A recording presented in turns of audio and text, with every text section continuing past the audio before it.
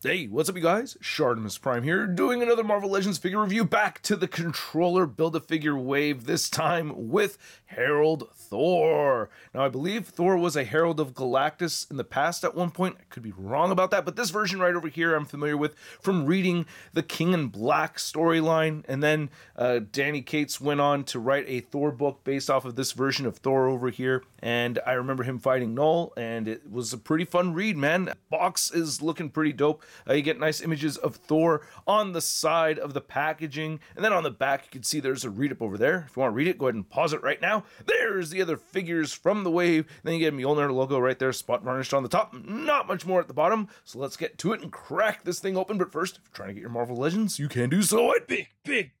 Get your big badass toys at BigBadToyStore.com. Click the link in the description below.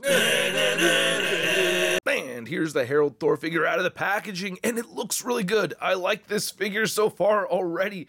He has a lot of new skull. I don't think I see any reused parts over here, so that immediately makes me happy to see. And again, I think this is a very cool version of Thor. So we do get some accessories to look at, so let's get a closer look at those, and then we'll take a closer look at the Herald Thor. So this Thor figure comes with the Build-A-Figure piece. You get a set of fisted hands, and then you get a Mjolnir holding hand, which has a horizontal hinge, and then a wide open hand over here, and these three have the vertical hinges.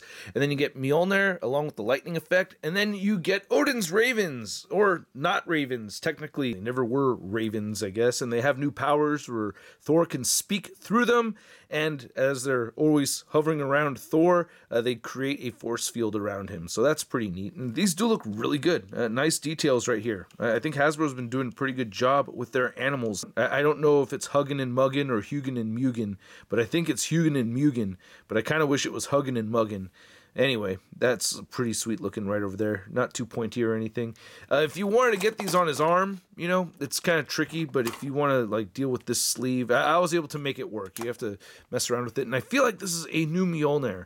I don't remember seeing this before. It does not rotate over here, and it's all translucent blue plastic, and it looks really good. I like that detail right there. And then you have this new lightning effect, which I haven't seen before. Very bendable material, nice and pliable, so you could kind of wrap it around Mjolnir any way you want, and that works out very well. One thing I got to complain about is the Mjolnir holding hand. This is not the grip that I would hope it would have. You can see that it's a little bit more loose in his hand than I'd like it to be, and it seems like a minor complaint, but if you tilt it like this way, it starts to come out of his hand, and that's really frustrating. So I wish they had a more firm grip on the Mjolnir. I did find some frustration with this. I may have a couple more complaints about this figure, but for the most part, I think this figure is freaking sick. Especially after reading King in Black, it just made me look forward to this figure so much more. Now, a little complaint right here, it seems like we have some extra glue coming off the hair, but I gotta say the hair is sculpted really well. I really feel like they hit the mark as far as making this look like Thor from King in Black and from the Thor series from Danny Cates afterwards. He's got the really thin blonde hair right here. There is a little paint splotch, which I do need to take off with an X-Acto knife, but other than that, it looks pretty good. There is a little bit of color variance over here. It's very subtle, but there is color variance with that blonde. It's all wafting off right over here. The white paint right there looks really clean to me. I like that texturing right here underneath. When you bend the figure back, you can see that they kept it up. The texturing changes when you go really, really far back right over there, though. Then you get these shoulders right over here with the pads, and you get that gunmetal gray for the chainmail looking really dope. You can tell it's mixed into the plastic. It's a really nice color. I do like it. Minor swirling right over here, but I haven't seen too much swirling in the more prominent or visible places. Ooh, that looks really bad in there. So yeah, if you look for it, you'll find it. They can't solve that swirling issue. I've brought it up to Dwight so many times, and it looks like it's just never going to change, which is frustrating. Hopefully it does. But I like the leathering texturing that we're seeing right over here. The leathering texturing. The leather texturing is what I meant to say. The hands look really good. Then on this side, very similar. So the pattern's identical on each side. Again, nice white paint over here. The red looks nice and solid. Again, I like the texturing. Then more chainmail pattern right over there. It's not technically chainmail, right? I don't know the exact name for this armor, but that's what I keep calling it.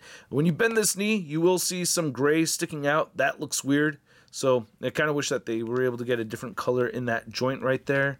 So I guess they couldn't have gone with black, because if you bend the knee, you would see the black stick out from right there. I don't know. Maybe if they went with black, it would have been a better choice. I'm not 100% sure on that, but I do like the red right over there. And yeah, man, this is all new plastic stuff. I don't remember seeing this anywhere before, and we have no double jointed elbows on this guy. We'll get into the articulation in a second, but we do get peg holes at the bottom of the feet. And I do like the fade right over here with the red and purple. That looks really neat. I do like that. And then there's looking at the back of the cape. You have this white trim line going all the way down right over there, looking very clean. Kind of missed the mark a little bit down there, but for the most part, I like it. Almost forgot to mention the asymmetric battle damage on the knee pads right over here. I just really like that attention to detail, where it's not the same on each knee pad. Just very cool. I like those little details. Oh man, I'm so happy the dumbbell joint system was as short-lived as it was. I hope it comes back less and less. We do have a neck hinge in there, and he has a lot of hair back here, and it's fairly stiff plastic, so you can't really get this Thor figure to look up. But because of that neck hinge, we do get him just looking up a tad. Like he's just kind of looking up at, I don't know, like 20-degree angle, maybe less. You can shift downward and it shifts forward and back. You can turn the hair side to side. It does get tricky, man, but you can make it happen. And there is some minor head pivoting in there. No butterfly. Oh, is that a butterfly joint? I just feel like it's wiggling in there more so than a full-on butterfly joint. But you can rotate a full 360, and they have the Iron Man armor kind of system right there where it's moving with the shoulder. You can move the shoulders outward. Then you have the bicep swivel. And then only single jointed elbows right here. They do meet at 90 degrees, and they rotate at the elbow. So kind of old school feeling right there. They do have the lines sculpted in that joint, which is actually kind of nice though. I went over the hand articulation. They all swivel, and we talked about that. You get a diaphragm joint, decent diaphragm pivoting, crunches forward a bit and back. I gotta say, with all that movement right there and not having scuffage on the lower portion of that abdomen, it makes me really happy. You get hips that move outward. I like how these can get out of the way and everything.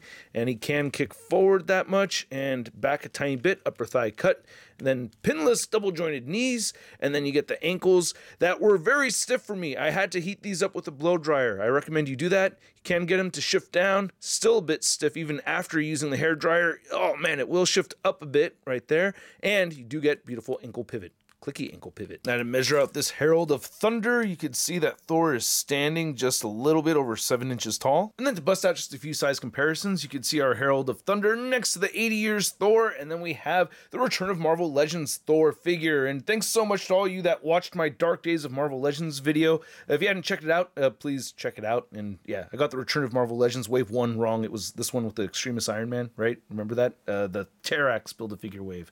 Which we're getting a lot of reissue characters from that wave already. But anyway, then here's the new Thor figure next to my customized Null figure by the very talented Frecky. And yeah, I got my wings to stay up. I needed to heat the back up before putting them in. That helped so much. And yeah, he is leaning forward quite a bit to accommodate for the weight of those wings. So you can see how much taller Null is than Thor right over here. And I did have a lot of fun posing these two together. Stay tuned for the custom figure showcase video talking about a lot of cool custom stuff. That video should be coming up this weekend, so stay tuned. Ah, that looks so sick. I just had to pose him standing up like that. Looks so freaking awesome. And for you customizers, I gave you a little head swap action right over there. The neck is a little bit long, so you may have to Dremel inside the head a little bit, but I still think you can make this happen, right? Came across this picture right over here. Oh my god, it looks badass, right? I would love to see a figure of that. No? Am I alone? I don't know. I think it's possible. Here's the new Thor figure next to some other Heralds along with the HasLab Galactus. Yeah, I just used a clip from my HasLab Galactus video. What could I say? I didn't want to take everything down from the shelf, man. It looks awesome where it is, right? But hey, it's cool having all these Heralds. I know where this Thor is going. And here's Thor next to the other figures from this wave that I've already reviewed. We have the U.S. Agent Madam Hydra, Blue Marvel, Iron Man, Quake, and Speedball. And soon I will be reviewing the Controller Build-A-Figure. Oh, so satisfying. Then after that, I'm jumping into Wakanda Forever wave figures. And then here's Thor next to your average 6-inch scale figure. We have the Marvel Legends Big Time Letdown Spider-Man. Whoa, okay, I understand the purpose of having those birds hanging around you all the time, Thor, but, like, when they gotta poop, like, where are they gonna go, right? Like, where are they gonna land? You know, they gonna get covered in poop, or what, huh? Or, since they're not technically ravens, is it gonna be, like, big poop, or is it still, like, bird poop, or is it, like, So I hope you guys enjoyed this video. If you did, feel free to show some love to the channel if you want to by simply clicking that like button. And if you're new here, don't forget to hit that subscribe button as well as the notification bell. And this figure was something that just really impressed me over time more and more, or something that I grew to like more and more over time. I gotta be honest, when I first saw this, I was like, what's this Goldilocks Thor figure? I don't need a contemporary Goldilocks. And then as I learned more about this version of Thor, I was liking it more, and then I was reading it and reading the King in Black storyline. That was just making me really want this even more so. And the figure itself, even without knowing much about this version of Thor, I mean, it's a really cool Thor figure. It looks really good. I like the clean white paint apps over the black plastic. That was one thing I was actually kind of worried about, but I think my figure came out looking very clean. I think most people's figures came out looking pretty clean, but if you didn't, let me know in the comment section below. And I think the articulation is very good on this figure for the most part, so I'm really happy with that. I like the accessories. I mean, dude, there's really not a lot for me to complain about. Like, yes, I have my gripes, you know, but I think they're fairly minor compared to how much I like this figure. And at the price point around, are we looking around 26 to 28 bucks? I'm gonna give this Herald of Thunder a Sud rating of I love it! And I'd like to know what you guys think, so please let me know in the comments section below. If you want to see the latest in Marvel news and a photo gallery of images, you can find it all over at marvelousnews.com. And if you'd like to stay in touch with me on social media, you can find me on Instagram, Twitter, Twitch, TikTok, and on Whatnot, where I auction off some of my extra figures. So I hope to see you at the next live stream, and I will catch you guys later. Peace! That's crispy.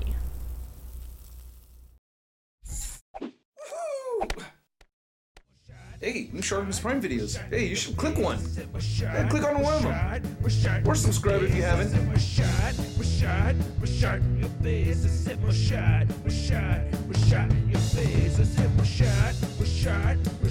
Your face.